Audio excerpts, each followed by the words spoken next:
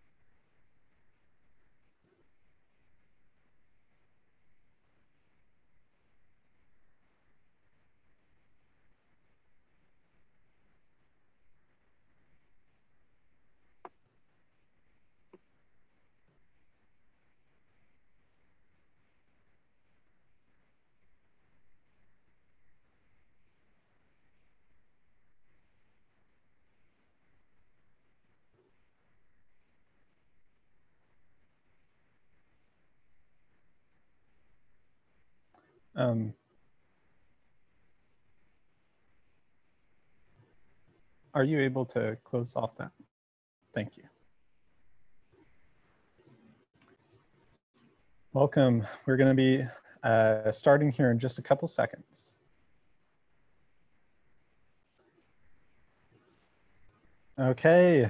Hello, my name is Brandon Arrington.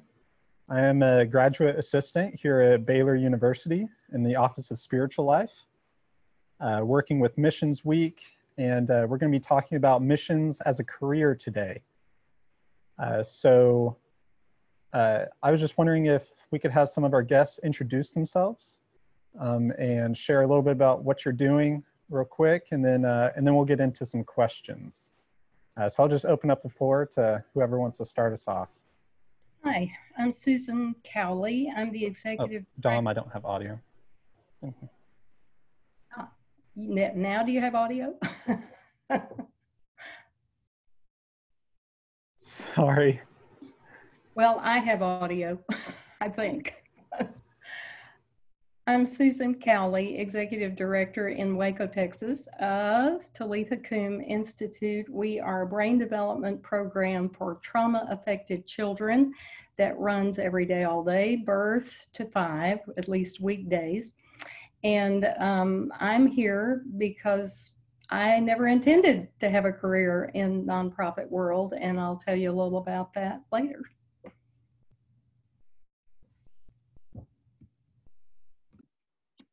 Well, I'm Deanna Burke. Okay. Oh.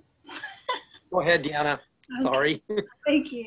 So I work with One More Child. I'm the Director of Global Operations, and we are based out of Lakeland, Florida, but have over 35 global ministry sites in 13 different countries, working with vulnerable children and families and helping to provide the tangible goods and resources that they need to be successful. Okay. My name is Steve Vinton. I'm the president of Village Schools International. I live in a small village in Tanzania. We work with people in villages to build schools. We have 51 schools and secondary schools in villages throughout Tanzania, Malawi, Zambia, and Uganda. And we have short-term missionaries who come for a year or two, and then some of them become long-term missionaries, spending their lives living in small villages and teaching kids and sharing the gospel with them.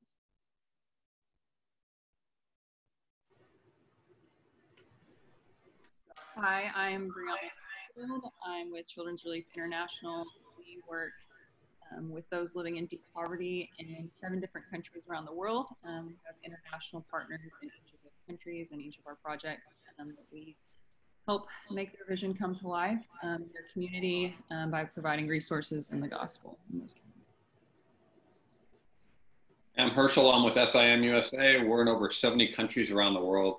We've been around since 1893, and we have third-generation missionaries out there right now. So we have many families that have done missions as a career for a long time.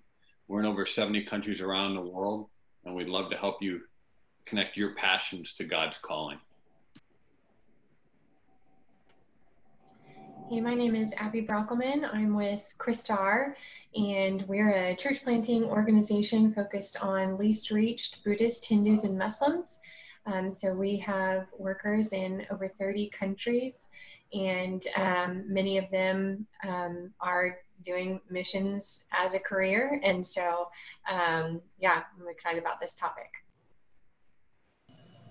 I'm Kristen Walker, and I was a summer intern with Urban Promise in Wilmington, Delaware as a junior in college, and it completely changed my life. I ended up spending 8 years there, and then 5 years ago, God called me to move back home to North Little Rock to start an Urban Promise here. And so definitely grateful for God's call in my life, and yeah, I'd love to share more about how we can experience Him through missions as a career.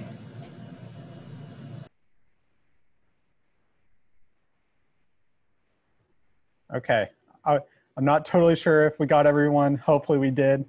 But my first question for you guys is, what is one piece of advice that you would give to students or people looking to get into missions as a career or as a life? What's one piece of advice? I would say do an internship.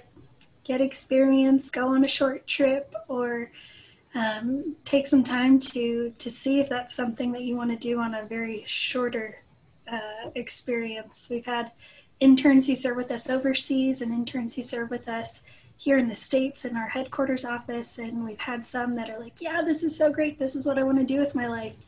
And we've had others that unfortunately have figured out this is not what God has called me to. And so doing something for a shorter period of time rather than committing your whole education or your whole experience to the life you've intended and figuring out that you hate it is not something that we would recommend. So get some experience and try it out first. And just to feed off that, Deanna, if you're not serving now in your local church or local community, start serving, because you're not going to become a super missionary when you move. Figure out if you like it where you are, and then, yeah, connect on it, whether it's a short-term or a vision trip, and see what it is. My family and I were called to missions and called to Nigeria without ever having been out of the country or without ever having been in Nigeria and without ever having been on a mission trip, but we knew it was God's call and it worked well. So it's okay to do it that way, but that's rare. Usually you want to see where you're serving, and we were serving in so many different places at that point. So make sure you're serving currently in a ministry that's going to be what you're working in, and see what the mission organization is like where you're going. I would say be really open to God surprising you. You're a student, you're getting a degree in something, you have a thought about what that might be. My degree was in professional writing. I've been a professional writer all my life. I've served in at least 4 industries, but I was not looking for God to call me into a nonprofit. This is actually a nonprofit I helped to found 20 years ago. Never intended to work for them. Needed an ED. They kept saying, but you are the ED. You write the grants, you give the tours, you speak for us. You are the ED. And I kept saying, no, I'm not. No, I'm not. Well, the truth is, finally, they asked the right question. What are you resisting? And within 5 minutes, I was the ED and have been for 5 years. So be open to God calling you a little differently than you have in mind right this minute. I would even add to that if you feel like the Lord may be leading you to ministry or missions or nonprofit work, and your major doesn't necessarily line up directly with that, don't rush to go change your major. If the Lord's gifted you in something, we can, even in nonprofit worlds, we can use you. We have graphic designers, we have writers, storytellers on our staff. that social media people. So yeah, just because, and I was a missions major, so just because you're a missions major or you feel like the Lord's leading you to missions, that doesn't mean that he can't use your other giftings or your other education for his glory. I really would agree with what Brianna said, and I'd like to build on that. I think God uses all of the things not only that we study, but also the things that we're interested in, your hobbies, the things that God has put in your life and given you joy in doing. And as long as you can then find a place where God would desire you to do that, it might be here in the States, but if you're thinking in terms of missions overseas, I would also strongly recommend not necessarily the short-term missions trip where you're going what you would call a vision trip, where you're going for a short time, a week or 2 weeks or something like that. But look at something that might be for a semester, or you're doing for the whole summer, or you're going even for a year before you make this big leap and say, I'm going to be a full-time career missionary with an organization. The idea of living with people and being involved in work, I think is the best advice that I could give somebody.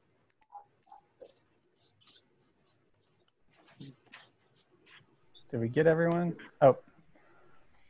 I would just say, going back to what Herschel said, to really, if that's any kind of idea of yours to be involved in missions, is to talk to your church and ask them for advice, ask them for ways to be involved in missions here, and what the church is doing worldwide, and really dig into your church before you ever consider going overseas. Yeah.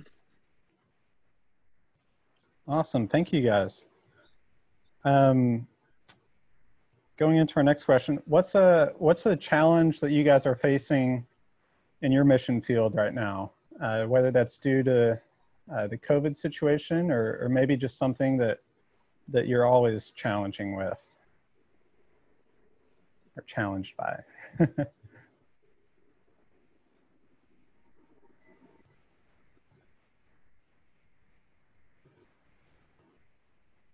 I think something that's going to be talked about, I think, tomorrow, but support raising is a real thing. And if you're looking into doing missions, a lot of organizations require you to raise support. Here at CRI, all of our staff raises support to be on staff. And so even in COVID-19 and in a pandemic, as someone who raised support myself, I'll just be transparent and say it has been difficult. And so, yeah, I would even say, yeah, continue to build community even in this time, and keep those connections, because support raising and ministry and having a strong community is very important for this work.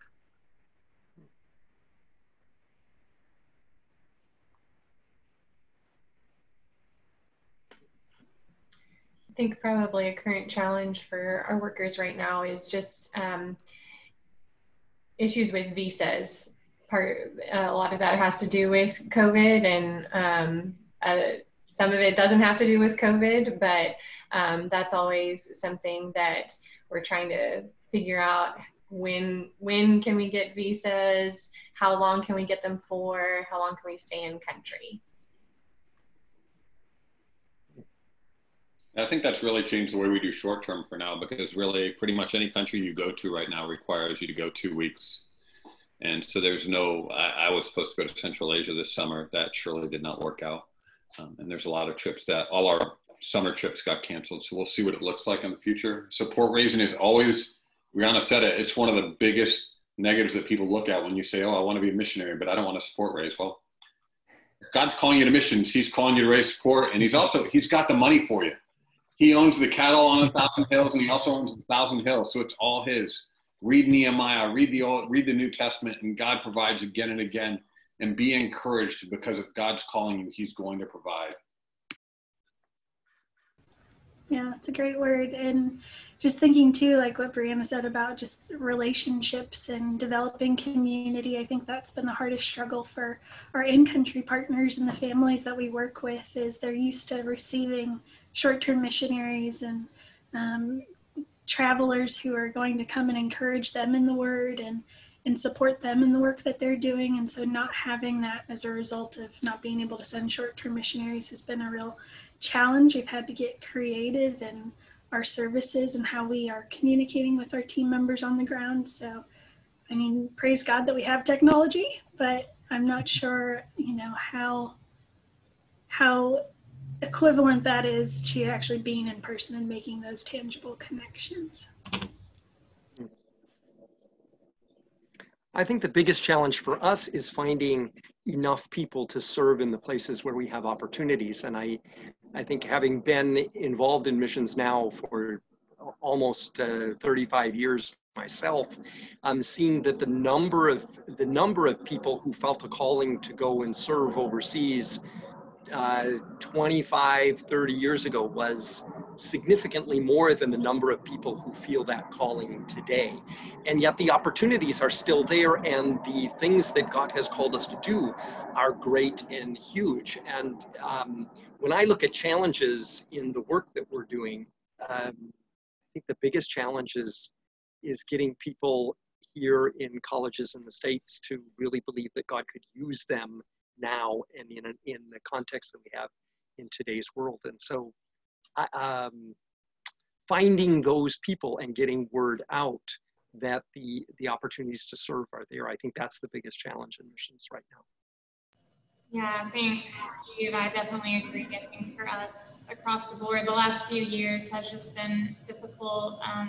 Having enough summer interns and then year-long interns and then hiring full-time staff, just finding the right fit with the right heart, people that really get the mission and vision of what we're doing and are willing to basically pour out their lives for the sake of the gospel. And we hire high school students from our neighborhood, and they're like the main mentors for our kids, but they need mentors.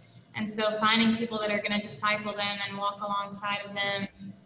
The mission field is in our own backyard in North Little Rock, Arkansas. So finding those people that are going to disciple our students and young people that then will be multiplied. So yeah, I agree. But same thing, I mean, we know we're not the only ones that getting the word out and finding those people that God's moving on their hearts, so that the eyes of their hearts can be enlightened to the hope of the calling that they've received to have the inheritance and the riches of God's glory. So all that good stuff. Thank you. Did we get everyone there? Okay. Well, we got about 6 minutes left. So lastly, I'd just like to hear from each one of you. What is a good resource for students to look into if they're wanting to dive deeper into missions? And then as well, how can our student volunteers get involved with your own organization? So how can they best get in contact with you? Okay, well, I'll jump in. I would really recommend to everybody that they check out the Perspectives course that's offered by the U.S. Center for World Missions out in California. It's harder than any course you'll ever take, but it's offered all around the United States. I'm sure that it's offered there in Waco also. You end up with 15 different speakers. It's a great course, and it'll help you to understand and have a great foundation for missions, whether you're a missions major or you're not, and in particular if you're not. And I would really, that would be my first recommendation to everybody, to try and sign up and take that course. And as far as working with us, if you just want to go to our website, villageschools.org, and check out opportunities that are there, we certainly need people who will go overseas and live in a small village and teach kids. That's what we are all about.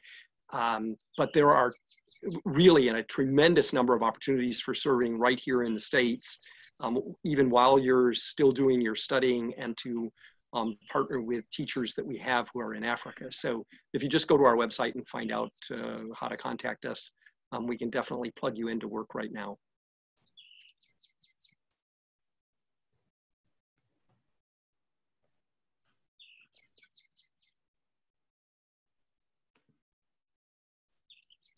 Another resource that I would recommend I love perspectives. Perspectives is why I am where I am today, doing what I am doing today. A briefer study that is really good is something called the Explore study. And the EX is actually just an X. And I can put a link in the chat to that. But that's a 7-week study that gives a brief, like basically what Perspectives does, but just a briefer form of it. So that's something you could do just yourself with a few friends to keep learning and to understand more about the needs around the world and about God's heart for the world. And christar.org is our website. And if you go to our website, there's a form that you can fill out that's just got just basically your contact info. And myself or one of our other mobilizers would follow up with you. That's called the Get Started form. And I can put that in the chat as well. And I have put our Talitha Kum information in the chat, but our website also has a form, and Baylor students are using it currently. For local things, I would encourage you to visit with student engagement. There are many places at Baylor that will help you find a place to serve that is specific to your own interests. So I'd encourage you to do that. For sure, and seek godly counsel. I mean, surround yourself with people who have been in your shoes or have served as a missionary in some capacity, whether it be local or international, and seek their advice and counsel on the decision that you're about to make. And like I said earlier, just get some kind of an experience, get your toes wet while you can. And we at One More Child have internships anywhere from 6 weeks up to 12 weeks, depending on what you're looking for. And we'd love to have you come and serve with us, either in Florida or remotely or overseas, and get your toes wet. Yeah, I think finding a mentor and finding someone that can pour into your life that you can be real with, that can talk to you, whether it's about missions, about your walk with the Lord, where you need to improve, which way you might want to go, and people that can pray alongside you, people that can speak into your life and you're allowed to speak truth. If you know any missionaries, if not, Steve put his information in there, I'll put mine. I mean, I'm happy to talk to anyone. Just about missions. There's a lot of great orgs that are on this call right now. So it's not just about SIM. It's not just about Steve's org. It's not just about Christar. It's about God. And that's how we all look at it, is we want to glorify him and bring people to know him. That's what we're here for. So any way we can help you and encourage you, just lean in, read your Bible, spend time in prayer, find mentors and people that'll be honest with you. If you know a missionary, talk to them or talk to us. Yeah, absolutely. I'm the college and internship mobilizer at CRI. So yeah, I put my information out, but it's Brianna@childrensrelief.org.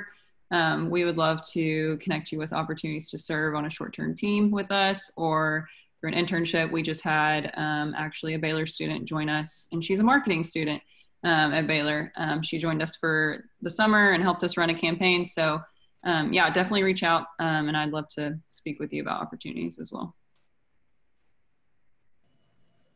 I just thought of a book that came to mind that was impactful for me starting out as an inner city missionary, and it's called Beyond Charity by John Perkins. So I think it would be helpful for anybody considering missions, just going beyond charity and what is God really asking us to do. And then, yeah, we have summer internships. We also have work teams who've come from Baylor, and we've had summer interns and year-long interns from Baylor. So we're always interested in more.